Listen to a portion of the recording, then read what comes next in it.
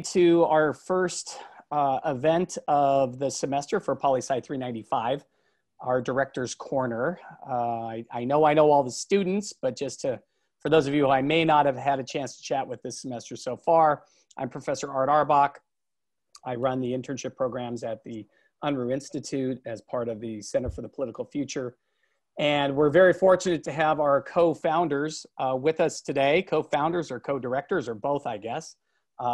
Professor Bob Shrum and co-director Mike Murphy, who are going to be here for about the next hour or so. And we're going to have a chance to listen to what their insights are, both in terms of getting involved in politics. How does a person coming out of college get into politics, and what does that path sort of look like? Perhaps even for those of you who are interested in running for public office, I think the insight from both of these gentlemen will be really unique.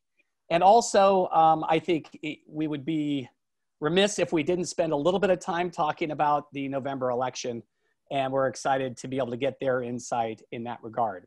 So before I moderate some questions for both Bob and Mike, I do have a few announcements for Poli-Sci 395.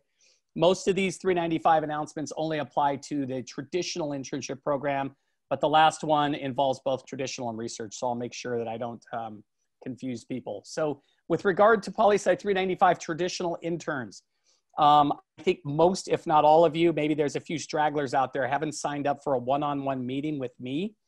You need to do that. Your research proposal is due on September 25th. That's a week from this Friday at 5 p.m.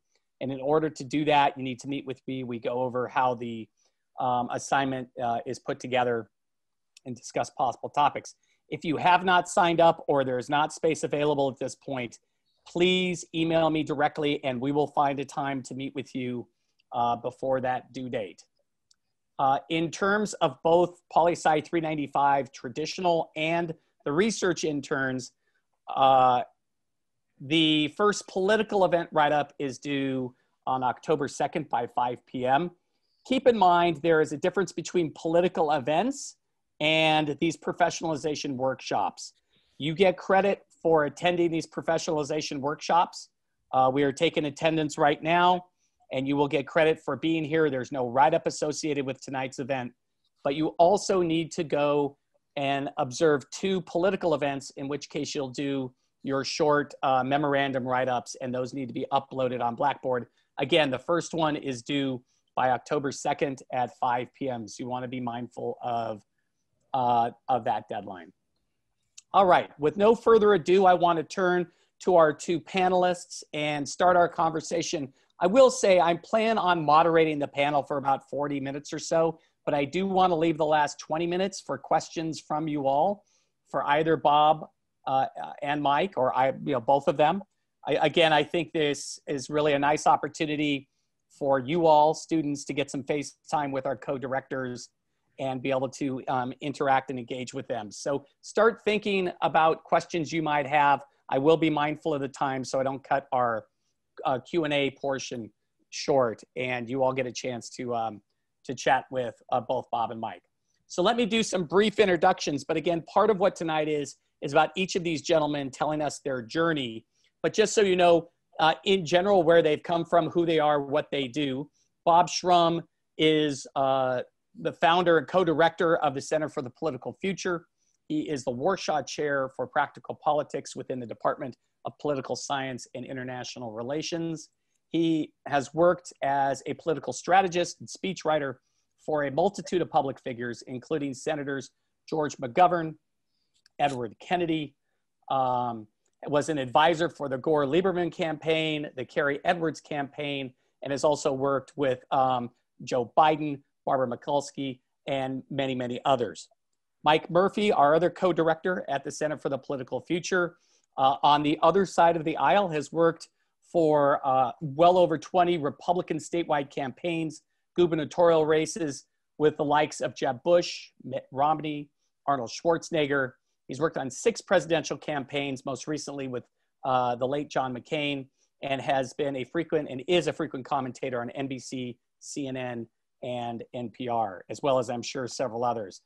Mike and Bob keep very busy. It seems like a day doesn't go by that I don't actually read one or both of your names in the LA Times or other publications. So this is a question I'm going to ask to both of you, which I always like to for this particular workshop, which is simply, can you tell the story a little bit? Maybe we'll start with Bob and move over to Mike, about your journey to where you left college and were starting to presumably think about politics, and how you made your way through your career to where you're at today. So Bob, why don't you go ahead and start and give us a sense? Well, it could take a long time to answer that question. I'll try and do it briefly. Hit the highlights. I always loved politics. I remember asking my parents if I could stay home from school to hear Douglas MacArthur's speech to Congress when Truman fired him as the head of U.S. forces in Korea. I spent a lot of time in high school and college as a debater, and then went to Harvard Law School. And after I got out, I certainly knew I didn't want to practice law. A friend of mine named Larry Tribe, who is one of the great constitutional lawyers in America, said to me, you need to really get active in politics. You love it. I'd been an intern for Pierre Salinger, JFK's press secretary, at the 1960 Democratic Convention when I was 16 years old.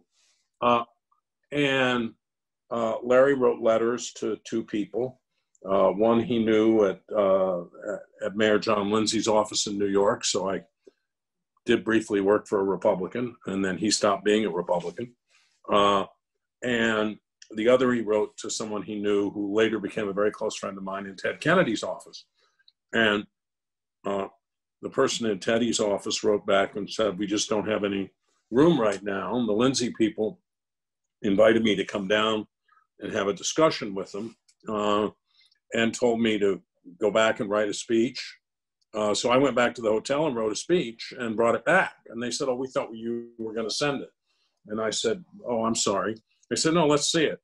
Anyway, about an hour later, I was hired. So I have a very unusual way into politics. I mean, I had worked in the 52, they wouldn't let me go door to door, I was too young, but the 52 Stevenson campaign at the headquarters in Culver City, which is where I grew up, and then in the 56 Stevenson campaign and the JFK campaign. So I got into politics in a very unusual route.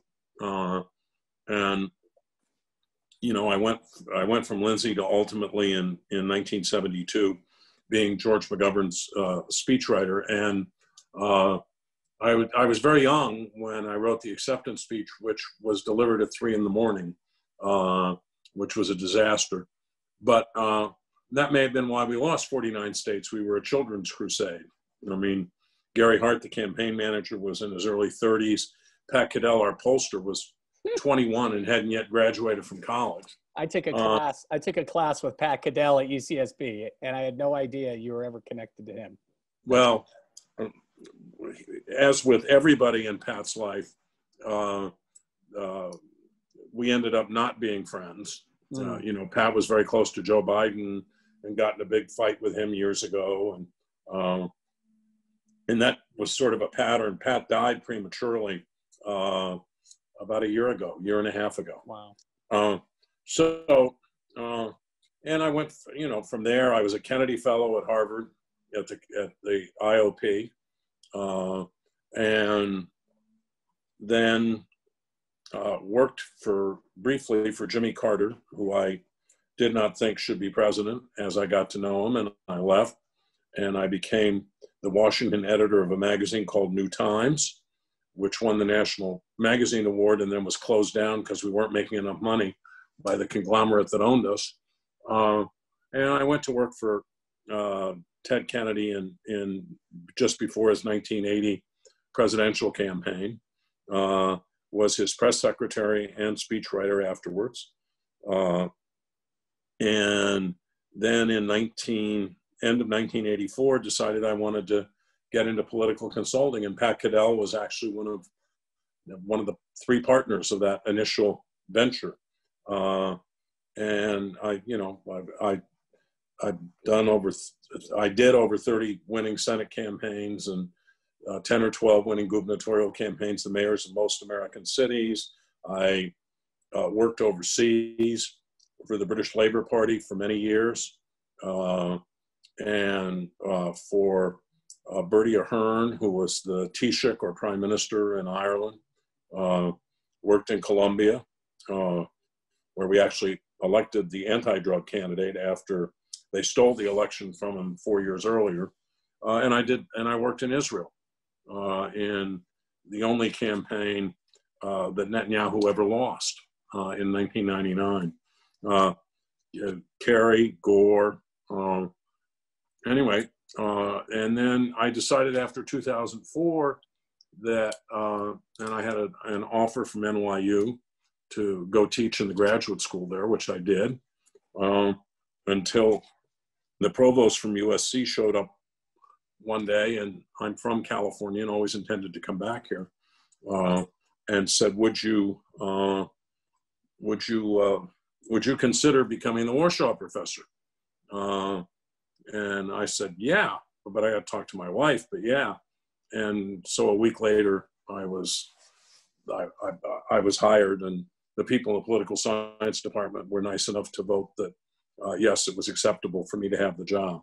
I love teaching. I love what we've been able to do at the center, and we do it on a kind of shoestring. I got a call in 2016 from the dean, Amber Miller, who said, I want you to take over the Unruh Institute, but I want you to reimagine it. And we've done a lot of reimagining since then.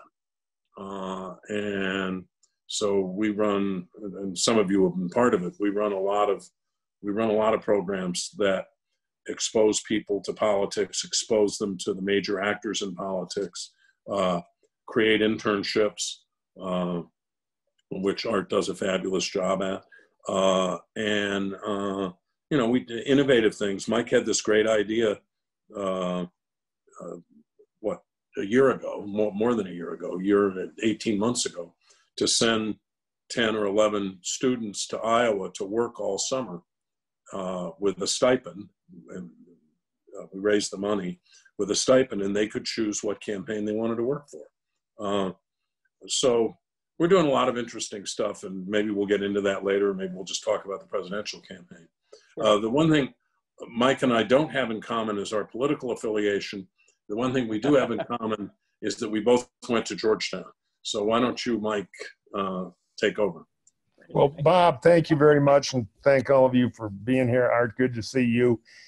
I want to just preface this for a minute before I go into my favorite topic, which is me. And just when you think about going into politics, you got to remember there are a lot of different tribes in politics that, some way interact, but there's the policy tribe where you wind up running the bus system for the city of, Green Bay, Wisconsin, which is honorable work because you're a real public servant there. And there's some of the same skills you'd have in business. There's the policy world where you may be a think tank and the world's greatest expert on the cost of building a solar grid. There's the candidate politics where you're in a very entrepreneurial world of vote for me and trying to kind of climb that ladder to serve in a legislature or be elected to executive office somewhere, a mayor, senate, a governor, whatever. And there's the kind of political operative world of politics, which is where Bob and I have spent our careers. And that's where you're kind of backstage doing the campaign stuff. So anyway, my story is pretty simple. I'm from Detroit, Michigan. My grandfather was an elected municipal politician there in the old Democratic machine. So I grew up around kind of Irish Catholic, Democratic, old school politics.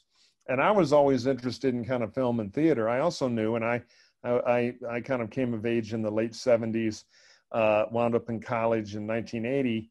I was very interested in international relations and foreign policy. So as Bob said, I went off to the Georgetown University School of Foreign Service. And I remember I was a Russian area studies major, and this was during the Cold War, near the end of it. So off to fight the Russians. So I would trudge through campus every morning, being an idiot, having not thought this through when I signed up for an 8:30 a.m. class 4 days a week, with Major Peter Pirogov, late of the Soviet Air Force, who decided one day that he was tired of being on that side, took a swig of antifreeze, fired up the MiG-21 and flew it over to West Germany, landed it, threw the keys at the first NATO officer he saw and said, "I need a job." He was about 6'3", 280, flat top haircut, right out of central casting. And I remember every morning getting there and being screamed at in Russian. So I started thinking, okay, this is one path, but I'm particularly interested in politics and the policy side of foreign policy and film and theater. So I, with some friends, we took over the College Republicans, which was a thriving thing on campus. We also had thriving college Democrats back then. And we promptly, over the invasion of Afghanistan, all went out and got arrested at the Russian embassy and, you know, had all kinds of fun raising hell like college kids do and trying to impress women. And that went on for a while, but I was offered some internships. So I wound up, and again, learning about politics. The internships were on Capitol Hill. On the Republican side were kind of a patronage machine of the college Republicans. So, you know, being chairman, I figured I should take the most interesting internship to kind of test it out. I did. I wound up in the House recording studio. That's where I first met some congressmen, other than my local congressman, a nice Democrat named Lucian Nedzi, who I'd met as a kid back home at like Flag Day. Well, I met a congressman one day working in the House recording studio who was convinced that Darth Vader's lightsaber was real. That's when I started thinking there might be some room at the top in politics.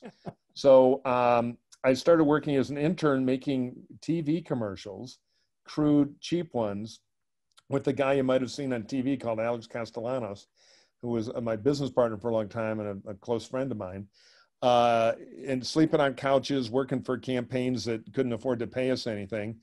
Luckily, I had several mentors. One was an eccentric but brilliant strategist and pollster named Arthur Finkelstein, who taught me a lot about political strategy. I got a call in my dorm room in the middle of college from a consultant who specialized in kind of congressional races, and there was an incumbent congressman in Long Island who had just won a primary by only 40 votes, which is unheard of in Long Island because it's a Republican machine. He was out on the Fishtail, Suffolk County, and he was for the Shrum nuclear power plant, not because of any great insight into energy policy. He didn't want to get on the wrong side of all the construction contractors there who were looking forward to building this huge boondoggle nuclear power plant. So even it was a swing district that tilted a little Republican, and he was losing, and nobody would work for him. Well, I was tired of busting tables, so I went right to work from him and made some irresponsible but effective radio ads, basically a War of the Worlds type thing, where we were testing the Long Island nuclear evacuation system in case of a meltdown at Shrum, which we pinned on our opponent because he had voted in the state legislature to actually operate Shrum to pay off a bunch of bonds for 10 years and then shut it down. We beat him. Nobody thought he could win, and he won. And now I'm sitting my senior year in 1984 in my dorm room at Georgetown. I'm getting calls from congressmen about helping on their campaigns. So I immediately got Austin Ranney, the great political scientist. I went to see him for advice. And he said, "Don't be an idiot. Take a leave of absence from Georgetown. Get out of here. You're going to get a front row seat in American politics. Run, don't walk." So I did exactly that. And I have to admit, I'm still on a leave of absence my senior year from Georgetown. I may one day go back as the world's oldest senior. But that turned into a career in political communications. I had my own agency, sold it to a big conglomerate, wound up doing a lot of corporate work. The company, and that wants to fix its image, crisis, and a million campaigns. I'm kind of proud that I was the senior strategist for John McCain on the old Straight Talk Express. Helped get Mitt Romney and about 10 other guys elected governors all over the place. Once in a while, would go run campaigns against Shrum over here. We'd go battle it out in some Senate race or governor race somewhere. Worked around the world in various places, from Central America to the former Soviet Union, and had a hell of a good time for years and years and years. Now, I don't do candidate campaigns anymore. I came out here to California to run the Schwarzenegger thing in 2003. And I stayed, met my wife, got married, learned how to pay communist level taxes, basically bought into California. And I live here now. I like it. I work in show business on the side, writing scripts. I have having a fun time there. I'd still advise some big companies. I'm currently the strategic advisor to Republican voters against Trump. So I'm dabbling a little in that, but I'm out of the candidate business. I'm very happy that Bob, my old friend, political opponent, but friend, a lesson we try to teach at the center, that your opponents are not your enemies. It's not a matter of the equation of I'm right, you're evil. Anyway, Bob lured me out for Mexican dinner and started pouring margaritas down my throat. And before I knew it, I'd signed up here to help, and we've been having a lot of fun ever since. So, great. I also host a podcast if you're a real nerd. We do a podcast at the center, but my old friend David Axelrod and I do one called Hacks on Tap. And soon special guest Bob Shrum will be on talking about the presidential debates. So if you're into political podcasting about what's really going on in politics, you ought to check us out. Wonderful. Thank you. Thank you, Mike. So let me bounce back to Bob for a second. I'm going to ask both of you the same question. And that is, knowing what you know today, having experienced what you experienced throughout your careers, would you have done anything differently? The one thing that sort of resonates with me that I hear from both of you is there was certainly some intention on each of your parts, but you certainly had a willingness to pivot from place to place to place, which may very well just be the way politics operates. Bob, would you have done anything different in your career path to sort of achieve your goals? Oh, you're muted, Bob.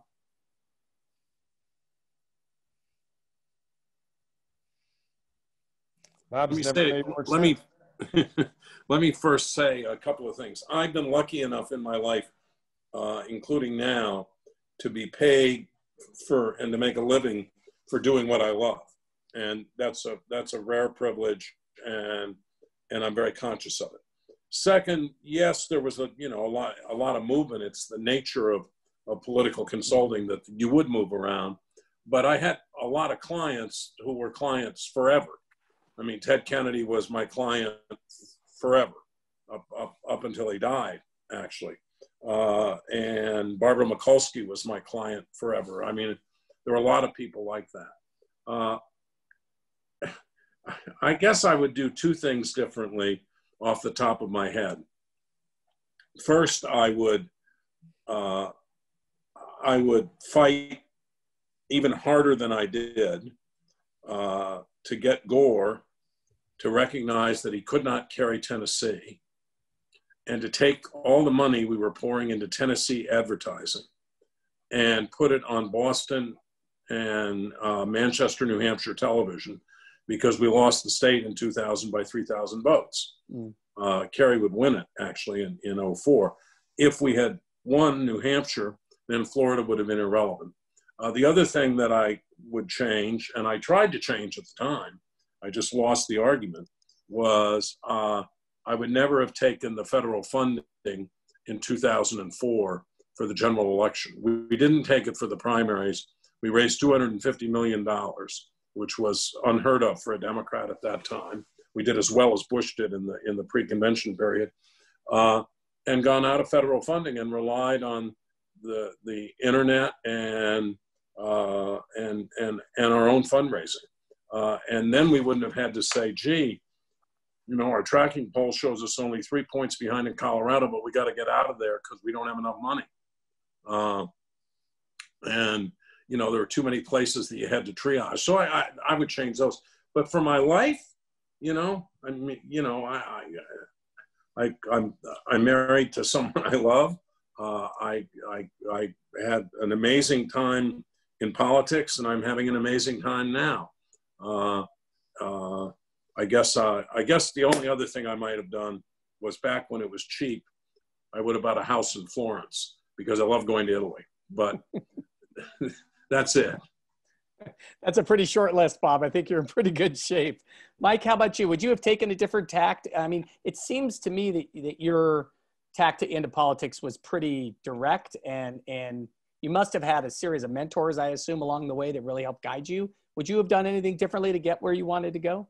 Well, yeah, that's a great question. I don't really have any regrets. That's the title of my upcoming autobiography.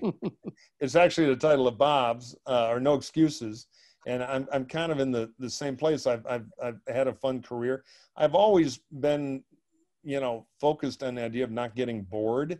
So when I decided I'm going to move to California and see if I can sell a script, well, now I've sold 5. You know, I like having new challenges and learning about different things. And the nice thing about a career in communications and politics is you get in a lot of secret places and behind the curtain and a lot of things.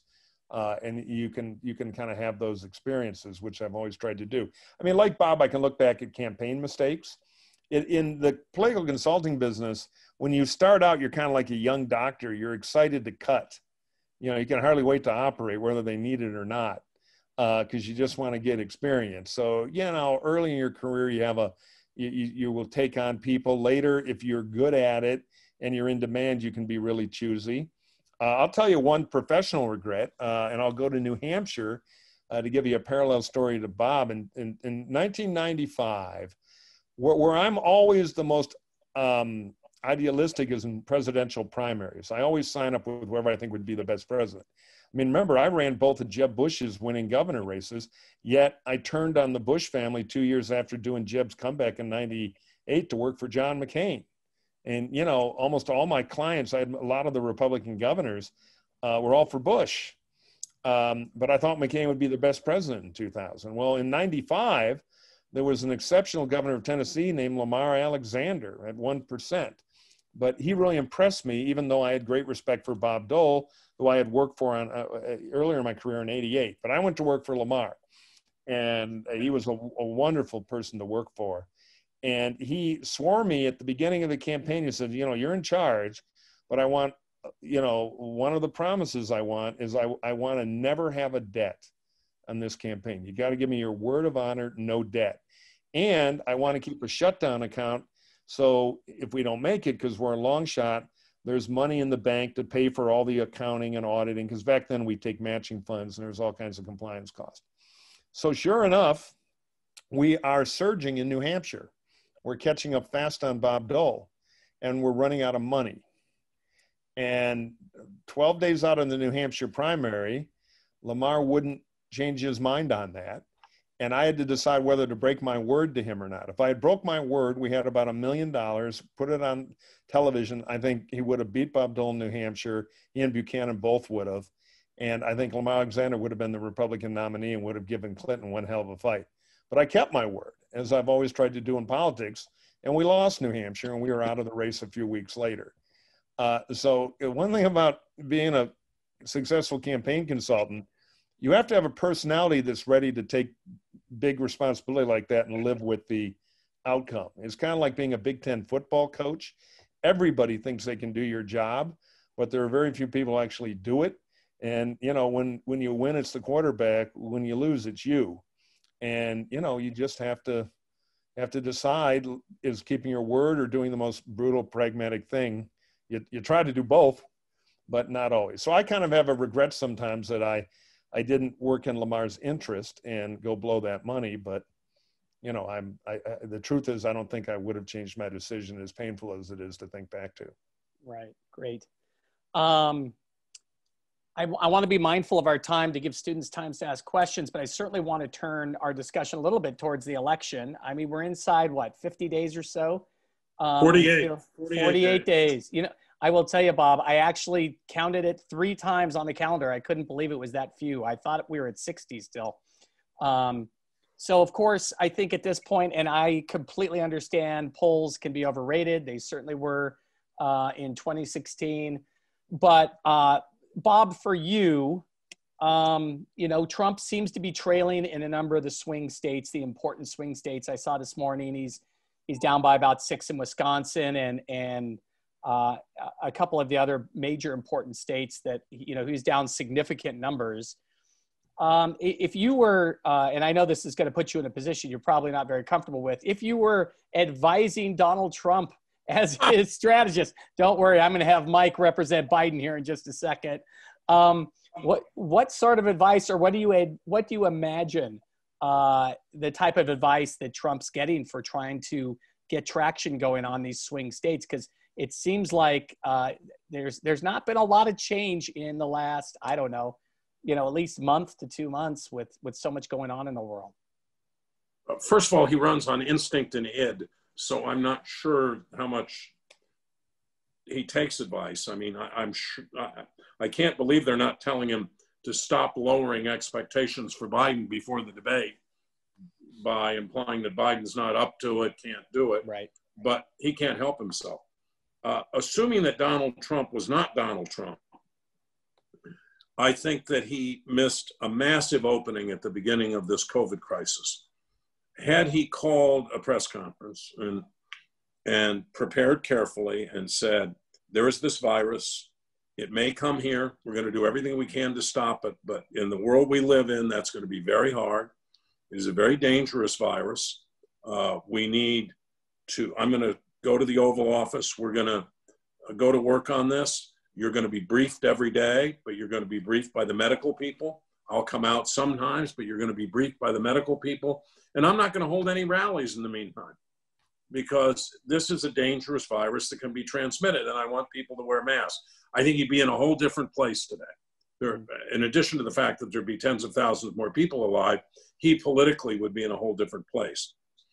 He has now made a bet that he can fundamentally turn a lot of the election toward the riots, the civil disorder, and even though in our polling, Biden has a very slight advantage on who can handle that, he's going to keep pushing that and pushing it and pushing it. I could not be part of that if I were advising him. I'd have to leave because it's so race infused. I couldn't deal with it.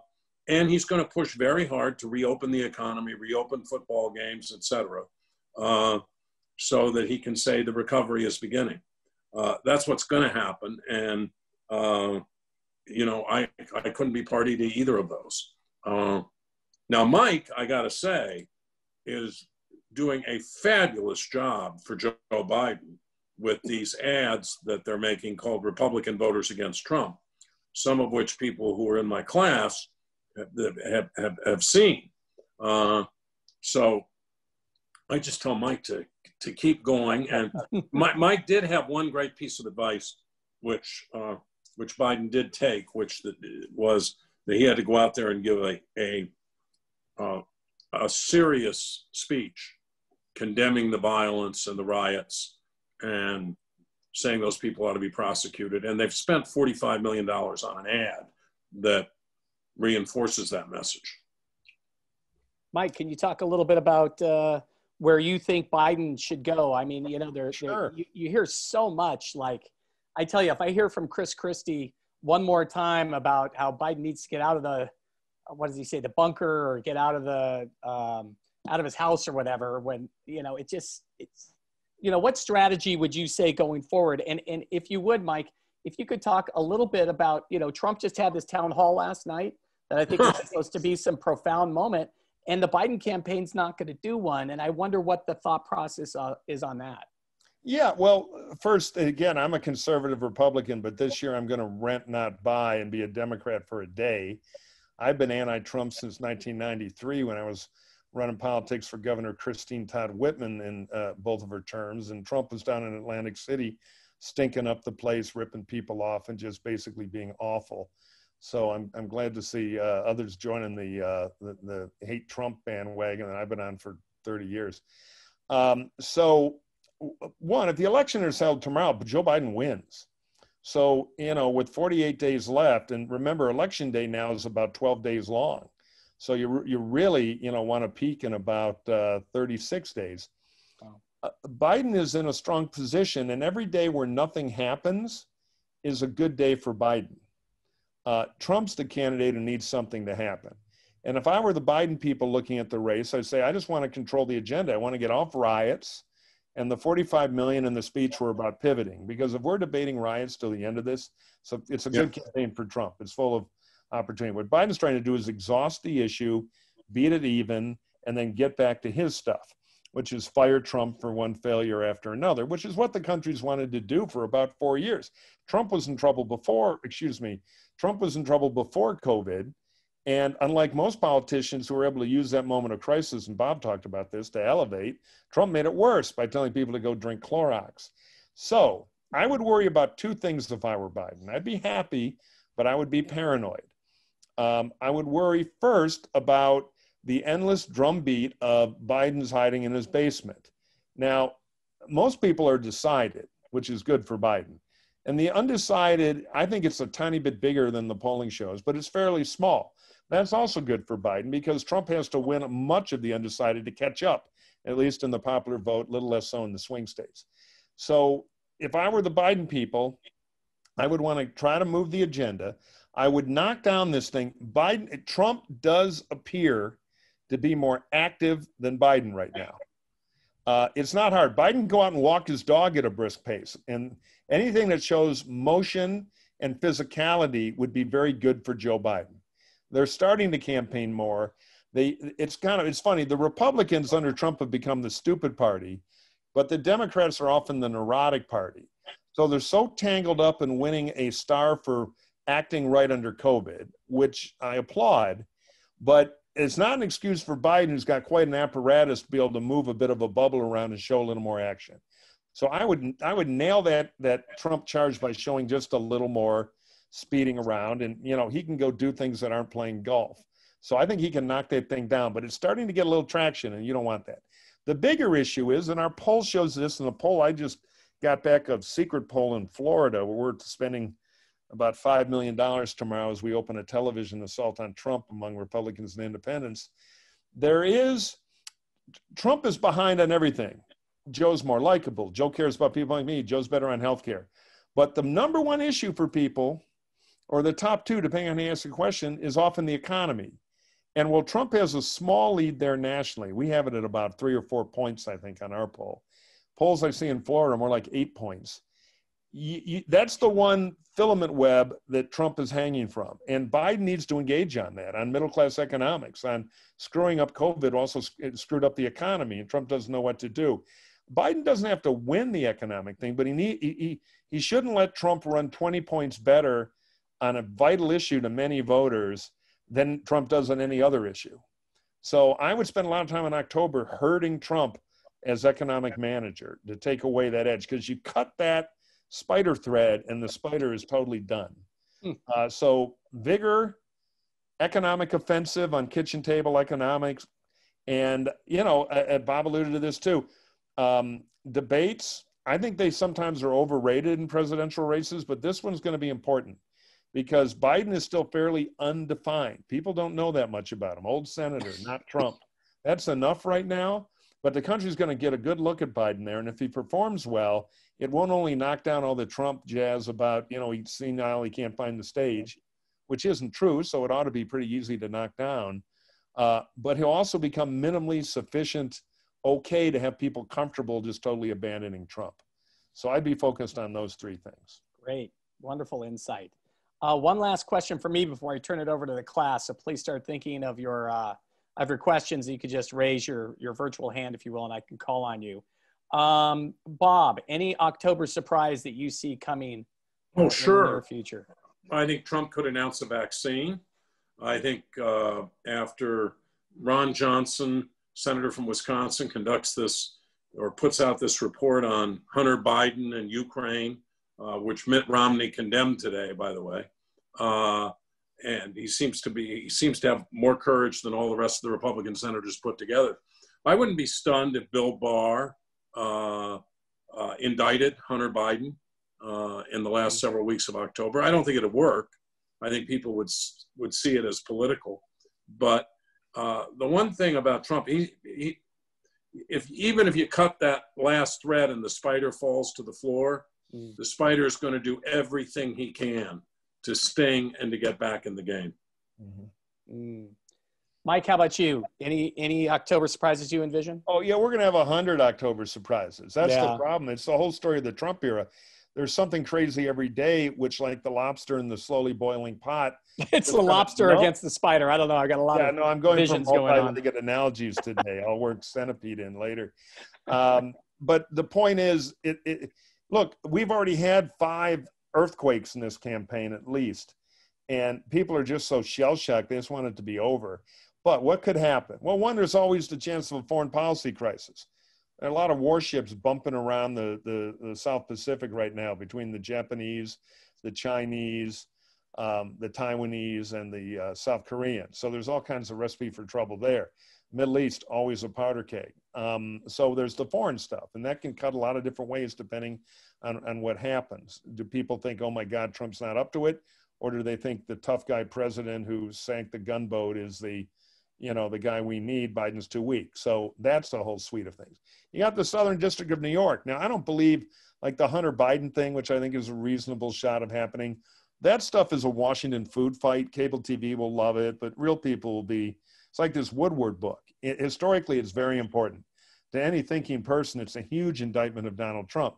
But my relatives back in Detroit think Woodward is the big street where they hold the classic car rallies that runs north to south in the Detroit suburbs. So that'll light up all the cable TV squabbling and all that stuff. But if the Southern District of New York starts, like they've leaked, looking at criminal tax evasion charges against Trump, that's something people get, cheating on your taxes. So that could make for a turbulent October.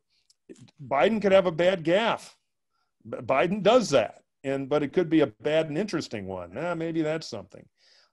Trump, we'll find out there's another Bob Woodward tape where Trump tells the joke about the rabbi, the priest, and Martin Luther King. Some horrible racist thing. He's capable of that. That blows everything up. So, yeah, I think it's not going to be an October surprise. It's going to be a surprise of the week through October. And, we also, the other thing to watch in this election that's a little different is we have systemic problems. Because of COVID, states that normally don't do a lot of absentee ballot voting are going to do more. And there are problems teaching state bureaucracies a new trick in short time. Now, luckily, of the swing states that count, Wisconsin, Pennsylvania, Michigan, Florida, Arizona, and arguably North Carolina, none of them are complete absentee ballot disaster states. The best news is Florida is a very good absentee state. They count their stuff in real time. So by noon after the election, you're going to know 95, 96% of the Florida vote.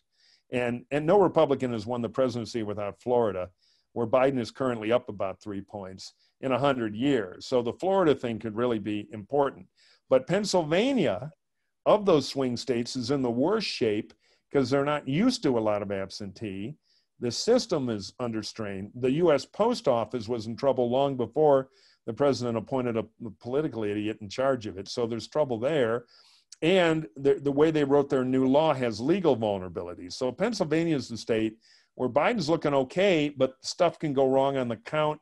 That means a delayed week before we know what's going on. Lawsuits, impounding ballots, Trump saying it's all a scam to steal the election, Bill Barr, there's a lot of banana republic stuff that's lurking around this year, which kind of concerns me, though I take some solace in Michigan and Florida and Arizona all have pretty tight and effective absentee ballot programs. I worry about Pennsylvania and to some extent Wisconsin. So that is out there too. And that may not be an October surprise, but it could be a November nightmare surprise. Right. Yeah. Oh my gosh. It's going to keep us all at night thinking about Other than that, everything's great. Everything. Yeah. Other than that, how was the play, Mrs. Lincoln? So how about questions from you all? We've got time for probably 3 or 4. People are putting up their hands really quickly. Stuart Carson is one of our research students, and he's participating in that program. So Stuart, why don't you go ahead and have the first question, and Trent, one of our traditional interns, can have the second question. Thank you. First, I wanted to thank both of you for being here and talking with us. My question kind of related more to professional development. And more specifically, there's a narrative now that the more radical factions of the Democratic Party and the Republican Party are ascendant right now. And I was curious if you guys thought that if working for either of those factions now might be a professional black mark or strike against your career prospects in the future. So like if someone interned or worked for AOC or any member of the squad, or maybe Bernie Sanders, and on the other side of the aisle, maybe some Trumpian Republican congressman or woman, do you think that might be a strike against our prospective careers? And I'm also just curious about what you think the future of both of those factions are. Well, first, my firm worked for Bernie Sanders in his Vermont races. And my ex-partner, Tad Devine, actually did his campaign in 2016. And Tad is now making the DNC ads that are promoting Biden. So I don't think there's any sort of a black mark. I think you have to be a little careful about, and I'll let Mike speak about the Republicans. We had all of this talk going into the presidential primaries that the Democrats were going to move way left. They were going to pick a candidate way on the left. Had to be someone new, et cetera. And as our polling revealed actually a year in advance, that was not what was going to happen. And I think if Biden wins and he can navigate these fissures in the party, that the Democratic Party will remain a center-left party.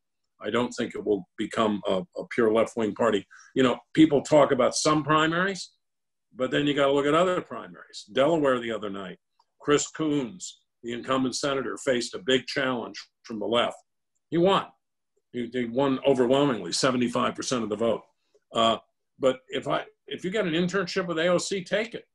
It'd be very interesting. I think she's a very talented person. I don't happen to agree with her on everything. I think she's a very talented person. You know, I mean, there are some people I probably wouldn't want to work for, but that would be just a personal choice as much more than a professional choice. Mike, any thoughts about this? Yeah, a ton. And this one, I think I disagree with Bob a little bit. So the first thing I tell you, and you got to remember which silo you start out in. Are you in the policy silo? Because if you're an economic expert for the center Democrats or center Republicans versus the conservatives, yeah, you kind of join a tribe, and that's where your network is going to be. So your competition will have another network. And if you're trying to jump from one side to the other, you may be less wired to get the job and all that.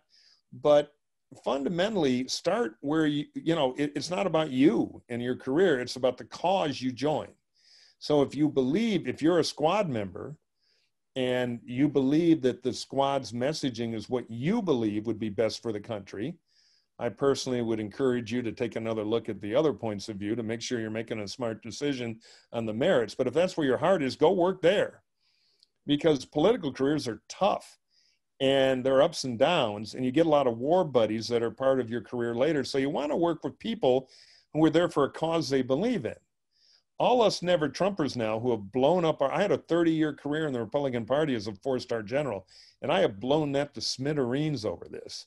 But a lot of the people I see with me were also people who came up with me in the old realpolitik yet conservative foreign policy circles of the Republican Party, the kind of opportunity conservatives, the pragmatic governing conservative governors of the Republican Party, the Tommy Thompsons, the John Englers, the Jeb Bushes, all my clients. So, you kind of stay with your war buddies all the way through, meaning new ones along the way. So join the side you believe in, but think that through. Make sure that the flashiest side seduces you as the one you believe in, but you really haven't taken a fair look at the other. I mean, think that through, because you're making a decision between Army, Navy, Air Force, Marines, and they're all very different.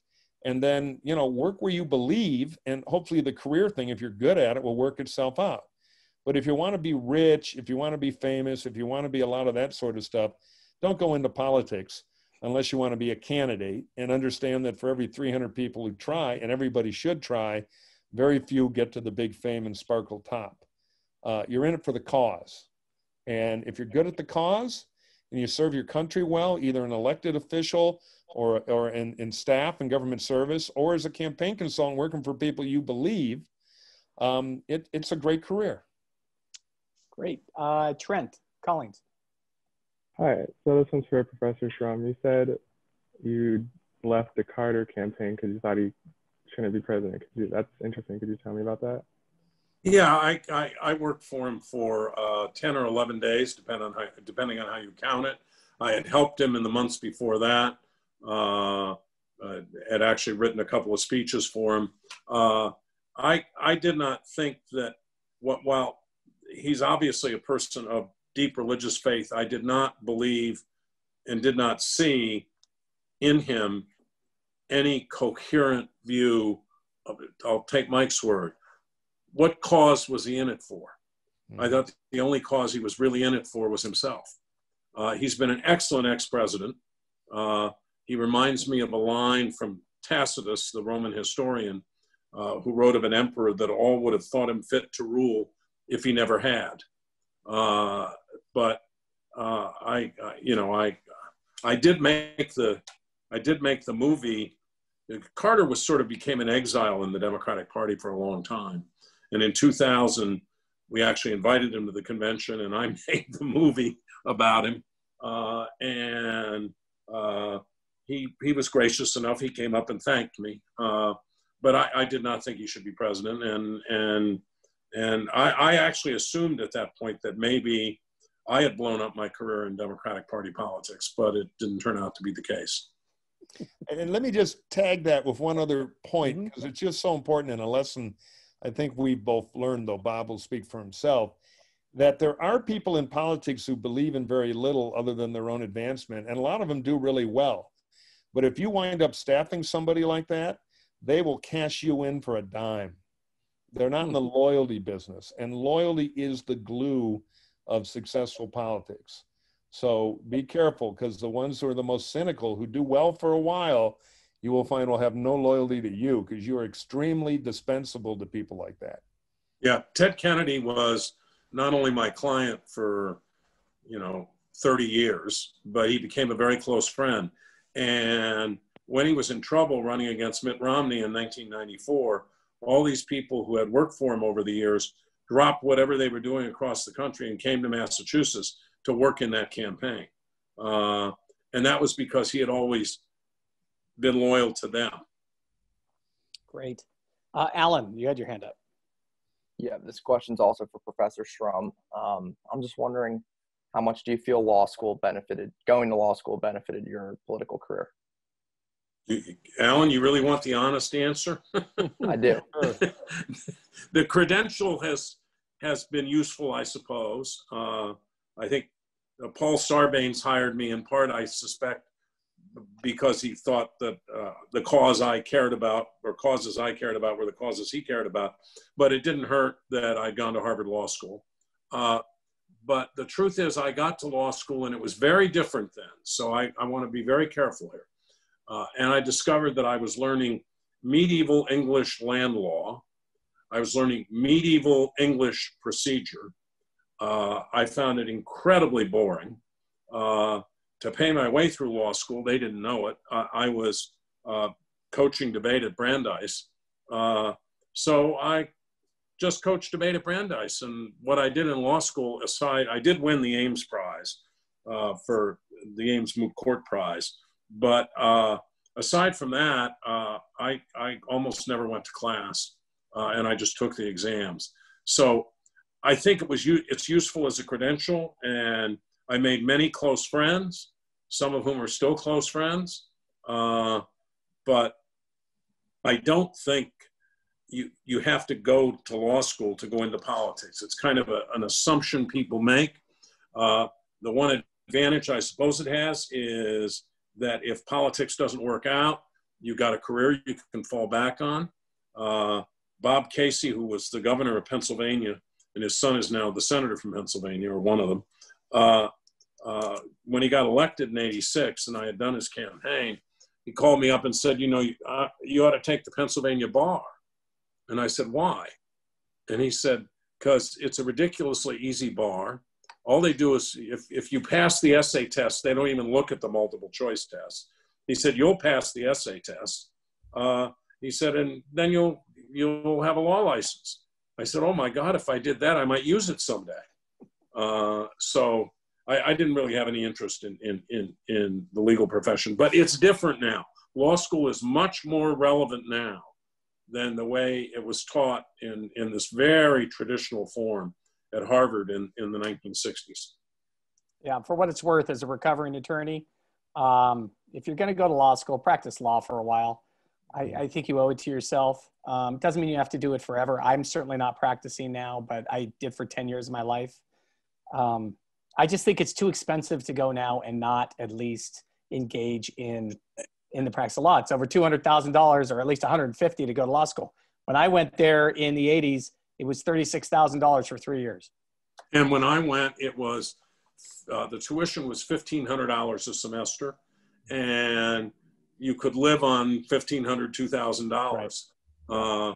So your generation faces these incredible obstacles in terms of cost. Yeah, I just add that in my political career, what I don't hear is, well, wait a minute, ask him or her their political judgment because they've got a law degree.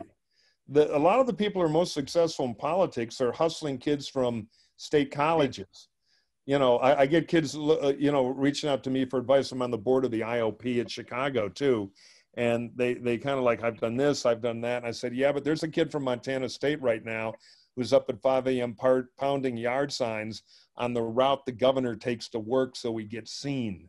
That kind of hustle really pays off in politics. Yeah. Credentials are great, but politics is a hustle business. Yeah, and a people business, that's for sure. All right, last question for Max Ellis, and then we'll call it a night. Max, let it rip. I suppose this could be a flawed question, and it's pretty general. But do you have any advice? Give it to Bob. Aspire to. Do you have advice for students who one day aspire to hold office? What's the one thing each of you would offer, the silver bullet for someone who wants to run for office one day? Bob, you want to go first, and I'll give you mine. Yeah, I don't have a silver bullet. You got to figure out where you want to run. You got to go there. You got to embed yourself in the community, although there is one other route. And you have to recognize, as Mike said earlier, for every 300 people who do this, you know, one person actually succeeds at it, but you could be that person. Yeah. The other way to do it is there is, especially in the House of Representatives, there is some tradition of going to work as a staff person for a member of Congress, becoming kind of the top staffer in that office. The member retires, you run for the seat, and sometimes, a fair amount of the time, you'll get the nomination. But the other thing I tell you is don't go into politics in any form, either to run or to advise, unless you recognize that every 2 or 4 years your heart can get broken and that you can deal with that and you can move on from it. Yeah, I have a fail-proof 5-point plan. Point 1, inherit $10 million. Then all you can do is run the rest of your life. I'm just being facetious. Here's the real 5-point plan, and you should do it because, as Bob Dole used to say, after he came back from World War II, where he won a couple of bronze and silver stars in his little town of Russell, Kansas, he eventually got elected to Congress. He couldn't believe it. And he was walking around, he tells the story, he was walking around the house and he saw all the statues and the oil paintings, and he thought, oh my God, look at this place. How did a, hayseed from Kansas like me ever get here? 2 weeks later, after meeting everybody else who was elected to Congress, he thought, how did these idiots get here? So there is room. Here's my 5-point plan. 1, if you're shy, get over it. Be very good at making and keeping friends. Learn to speak on your feet. Go somewhere where you can observe really good hustling politicians at work. Everybody thinks you got to go to Washington. I actually tell kids who want to learn about how politics really works not to go to Washington. There's a lot of hierarchy there and you learn a lot of wrong lessons. Go home and get a job in your state capital. Watching state legislators hustle, wheel, and deal. They have smaller staffs. You get to know the actual politicians, but it's all the same skill set. And, find what you're passionate about in politics, what issue set, what area, and become really good at it. Become smart, become the guy. Even at 21, they say, well, what does he think? All he does is obsess on the state water plan. And then all of a sudden, next thing you know, in the state of Indiana, you're like whatever part, there's a Democrat water guy and a Republican water woman, become that person, have a niche. But state capitals are a great place to learn politics. Great. Wonderful words of advice. Wonderful panel. I want to thank both Bob and Mike. I think students are so fortunate to have both of you on this campus. The program at the Center for the Political Future is just run so well. You've created so many opportunities from students, and it's all because of the time and energy that both of you put into this program. So on behalf of our joint student classes of Poli-Sci 395 Tradition and Research. We want to thank you. We want to thank all the students for being here. And with that, we will go ahead and call it a night. Thank you all. Thank you, Art. Guys. Good luck. And thank all of you.